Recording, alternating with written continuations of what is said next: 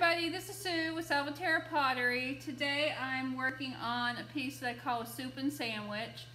It has a bowl that's attached to the plate.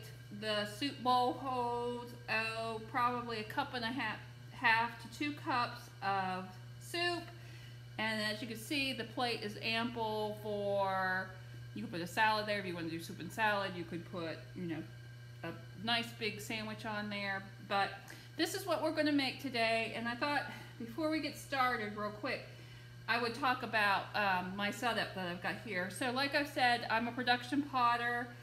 Our livelihood is selling pottery. We share the videos just because we like sharing with the pottery community and anybody who loves pottery, but we make no income off of that. It's, the pots are how we make our living. But so if you're a production potter, you're throwing, a dozen or 2 dozen or 3 dozen at a time of the same piece. So before I get started, I make sure that my area is set up. So once I get throwing, I don't have to get up again. I've got everything I need right next to me, which includes all my bats that are sitting stacked up here ready to go. My bucket has all my tools in it. I have a table beside me here where I have all my balls already weighed out. And for the soup and sandwich, I have all the bowls setting over here that are going to get attached. So everything is right here in my space, and I'm ready to just start throwing pots. So that's just a tip for you, because you don't want to keep getting up and down and up and down. Like to set up, I'm usually like, running around setting up, but the 5 or 10 minutes that it takes me to set up saves me a ton of time during the rest of my production process. So that's a tip for you. So these little bowls I threw yesterday, and they're not leather hard, but they are, I can touch them without distorting them. So they're a little softer than what I would consider leather hard. So all these bowls are thrown and they're ready to get attached to the plates that I'm going to throw now. And I've already done other videos on throwing bowls. So I'm going to assume that you've seen those, or go back and look at our bowl throwing section if you have not. And let's go. So I got my bat here. We are cleaning off the bat. My plate is 1 1/2 pounds of clay. And here we go. Slam it down onto our bat and let's start. So we're starting with centering, of course, and everybody centers a little differently. This is how I center. Usually pull the clay up and down once or twice, depending on how well I did getting the ball stuck to the wheel in the first place. Okay, so I'm going to flatten my piece out. So since this is a plate, this is going to go all the way to the edge of my square bat. And I talked about my square bat system a couple of other times, so you might want to take a look at earlier videos when I talked about my bat system. But briefly, my bat system, I have 3 different size master bats, and it helps me to maintain the same width bottoms on every piece, because this is my medium bat size, and so this plate gets pushed out to the edge of this medium square bat. Alright, so there's my plate, the beginning of my plate. I like taking this tool, cleaning up the edge, and now I'm going to pull.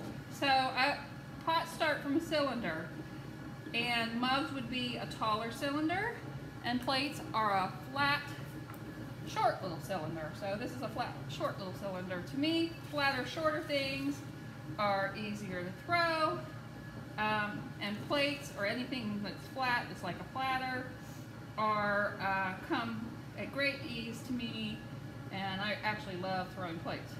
So that only even took 2 pulls. I usually use 3 pulls, but it's so flat you don't even need a 3rd pull. Alright, I'm going to clean up my edge a little bit, clean up the bottom, put on the swirl. There we go. I'm going to put that little edge on the bottom here that marks where the glaze is to stop, and I'm just going to press down slowly for my plate.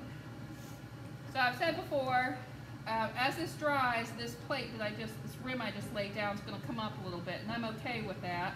I just count for it during the throwing process. So there's the plate. It's thrown, and I don't trim this plate.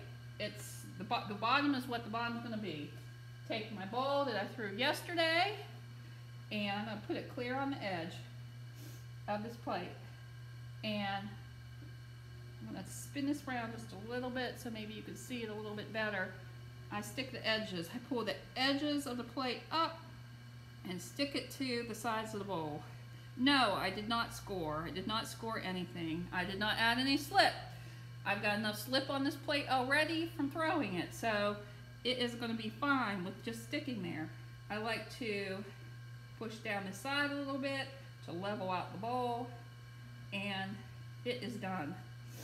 All right, let me pull this off this bat system. And you can see how I throw clear to the edge of that bat, and that's what helped me keep all the plates from plate to plate to plate that I throw, all the, I wouldn't say exactly the same width, but very close to the same width. And I'm going to cut this plate off, and it loves to slide on me. So I'm going to talk about shrinkage or cracking again and drying, as I did on the last video that was on soup and crackers.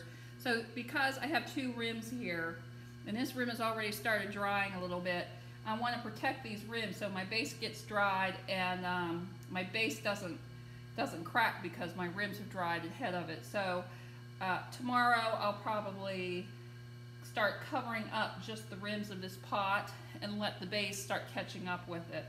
So that is our soup and sandwich. It ends up like this. There they are. And if you enjoyed this video, I would ask you to please subscribe to our YouTube channel or follow us on Instagram. Take a look at our website, salvaterrapottery.com. We have a lot of good information on there, and the majority of the pottery that we sell was photographed on there, and we have a cart if you want to check out. So appreciate you checking in, seeing what we're making today. Hope you have a wonderful day, and we will see you next time. Bye.